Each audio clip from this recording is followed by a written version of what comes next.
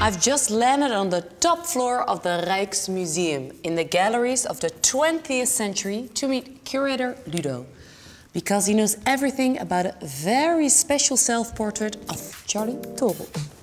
Hey Ludo. Hi, Cathelijne. Ludo, who are we looking at? We're looking at a self-portrait of Charley Toorop. She was a quite well-known painter in her own time. She was from a family of painters. Her father, Jan Toorop, was kind of a celebrity painter. Famous name as well. Very famous name.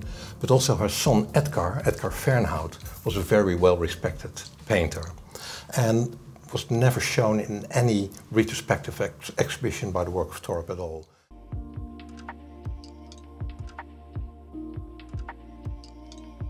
This painting was recently acquired by the Rijksmuseum, but why is this so special?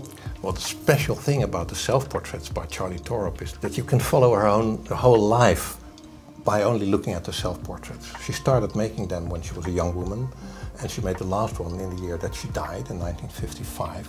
And every 2 or 3 years she made a self-portrait. So you really can see her grow old in the paintings, from a young woman to a middle-aged woman to an old woman. You can see her haircut change, you can see her grow grey. That makes it kind of a life story. Influencer avant la lettre. Well, yeah, you could say that. Well, by selfies. It's still in its original frame, which is very special and makes it also very special. And we even discovered a paint spot from the studio at the bottom of the frame. Oh, yeah. And we see a little light in the background. Is this her own house? It was probably painted in her own house in Bergen in North Holland. But the light comes from the front. If you look at her face, you see the heavy drop shadows under her nose and lips and jawbone. So there's lighting from the front, but the lamp is in the background. And it probably is a mirror or a dark window, which makes it also quite special because it's very rare that you paint electric light. This particular way of working with light is also very rare, and well, it's called self-portrait with flowers, but you also could call it a self-portrait by electric light.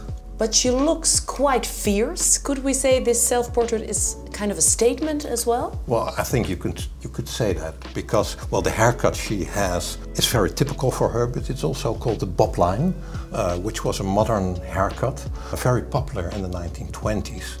And it was a really kind of a sign of presenting yourself as a modern and independent woman. Could we say she's the queen of the self-portraits? Well, you could say that because, well, every self-portrait by Charley Toorop has a tremendous wall power, and you can immediately recognize her by the slightly exaggerated eyes and her typical nose, and also the dark, heavy eyebrows. And it's a way of painting that really differs, for example, from the way her son Edgar paints himself. He paints himself very smoothly and very straight looking at you, but also with this intense, bright, wide open eyes. And that feature he learned from his mother. Who is now here? She's here.